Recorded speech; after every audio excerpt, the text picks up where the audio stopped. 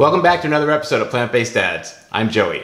We are a vegan family cooking channel. We also do some product reviews. We try out restaurants, all that kind of stuff. If you like what you hear, please hit that like button, show us some love, and please hit the subscribe button. Become one of the Plant-Based Dads family. The holiday season is upon us, and to me, that means a lot of baking and a lot of cooking. So we have some traditions here, and one of them is holiday cookies. And today I'm going to show you one of my favorite ones. This one's always a crowd pleaser, and it's always a shock, right?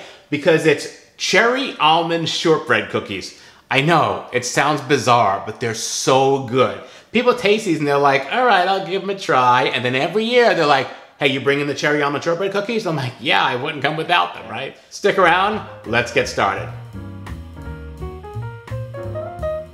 All right, the first thing we're gonna need is some butter. Here we have 3/4 of a cup of vegan butter. It's 1.5 sticks. We're gonna throw that in the mixer right here. Now I'm using my mixer with a paddle attachment, so if you're doing this at home, that's the attachment you wanna use. All right, so next we're gonna use 2/3 of a cup of granulated sugar. Now, sugar itself, just regular white sugar, is not vegan because it's processed through bone char. If you get organic sugar is usually vegan. This is actually organic vegan sugar. So we're gonna pop that in, 2/3 of a cup. We're gonna beat this on high for 1 minute just to kind of get the butter softened up. All right, so that's mixed up. The butter's pretty softened and whipped, so that's good. All right, so next we're gonna add our vanilla. So this is just plain vanilla, right? All right, so we got a teaspoon of vanilla there. Next, we're gonna use almond extract. So we're gonna use 1/2 teaspoon of that. So half of the amount that you use of the vanilla. This really gives it the almond flavor. All right, so let's turn that on to medium speed and let it start mixing. With the mixer on, I'm gonna put in 2 tablespoons of cherry juice. Now I've got the maraschino cherries, right? I just used the juice right out of the bottle. We're gonna use the cherries in it too. But this is 2 tablespoons of cherry juice. I'm gonna drizzle it in slowly. All right, after about a minute, you wanna shut it off. Taper it down. All right, so now we're ready to add our flour. So I've got 2 cups of all-purpose flour here, and just put it in without the mixer on, okay? Otherwise it's just gonna go all over the place. I'm gonna turn the mixer on low to get the flour starting to beat into the wet ingredients.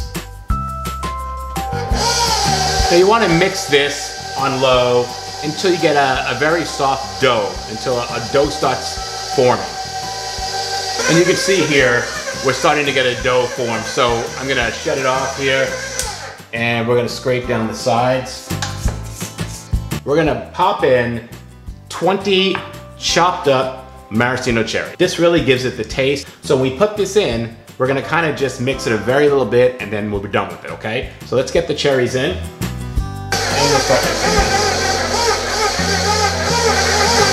And this would also be a good time to throw in 1/2 cup of vegan white chocolate chip. Just kind of scrape the sides down. I think we actually have what we need here. So you can kind of see here that the cherries are dispersed, but they're not like blended and liquefied. They're still in bits here. All right, so at this point, we want to get the dough pressed into just a compact form here. And we want to get it in the refrigerator for 1 to 4 hours. So you have to plan this recipe ahead of time. I'm gonna place this plastic wrap right on top of the dough. And you kind of see there, the plastic wrap's all set. All right, so I'm just gonna put this in the fridge and give it some time to chill. So I'm just gonna use my my handy ice cream scoop, right? It's like a tablespoon ice cream scoop. And I like doing scoops because I know that every cookie is the same size when I do this, so they're all gonna cook at the same time. They're gonna cook evenly. Otherwise the cookies are all different sizes. Some of them are done, some of them aren't, right? So we're just gonna fill up this cookie sheet here. Now remember, these cookies are not going to spread, right? So they're gonna look just like this when they're cooked. They'll drop a little bit, but they're not gonna spread like chocolate chip cookies. So what I like to do is, I like to take the spatula here and just press them down, right? So they're flat. And this is the way I like to present them. I'm gonna put these in a preheated oven at 350 degrees for about 10 or 11 minutes. These cookies are very tricky to tell when they're done. You do not want them browning. This is the color they should be. So the minute you start seeing like little golden edges or a little bit of coloring, they're done and you want to get them out. 11 minutes the most. So I'm gonna put them in 10 to 11 minutes and we'll see how it goes.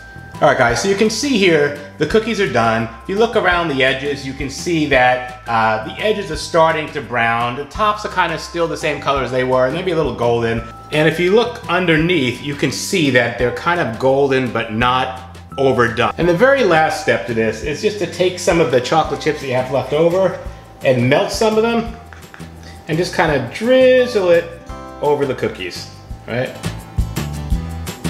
You don't have to be really perfect about it. It can be thick, it can be thin. When you're serving these things, first of all, if you're going to a party, right? And you're bringing this or anything, right? Just save yourself some trouble. Go to the 99-cent store and get a tray to serve stuff on, right? Get one of these because like this is metal, it was 99 cents. And I just put the cookies on here or whatever I'm bringing, right? An appetizer. Then when I want to skate out without making a big scene, I don't have to make a big production on, hey, I want to leave, can I get my plate back? Otherwise, you know, I like to use my Santa plate. My Santa plate is my favorite part of the holiday, right? Santa just kind of sits here and holds all the cookies for me, and he always does an amazing job. So now the big question, how do these taste? Let's give it a shot. All right, I'm ready to give these a shot. Let's see what they taste like. Mmm. So good. One of my favorite holiday recipes every year. I hope you make these. If you do, leave a message in the comment with a picture or let me know how they turned out. Have you entered our giveaway yet? There's a video link above, and that video tells you how to get entered and what the contest is all about. It's our 1-year YouTube anniversary contest. And it talk about how we wound up with this extra juicer, and it's brand new and still in the box. So if someone's got to win it, it might as well be you. Have you checked out our merch site yet? Go to Etsy.com, put in plant-based dads, all one word. There's sweatshirts, t-shirts, there's stuff for plant-based dads and for Gamer Awesome 2006 if you're following Lex's gaming channel. All right guys, if you like this video, please hit that like button. Show us some love. What's not to love? If you haven't subscribed yet, please subscribe and become part of the Plant-Based Dads family. Click on the red subscribe button, it'll turn white. Click on the bell, 2 little lines will appear, and that'll tell you every time we have a new video, usually every Monday. And please, leave a comment below. What are some of your holiday traditions? Do you do cookies? Do you do something else? We have quite a few of them, but this is one of my 3 favorite holiday cookies that we make every year. I hope you like this video. Happy holidays, and we'll see you next time. Bye-bye.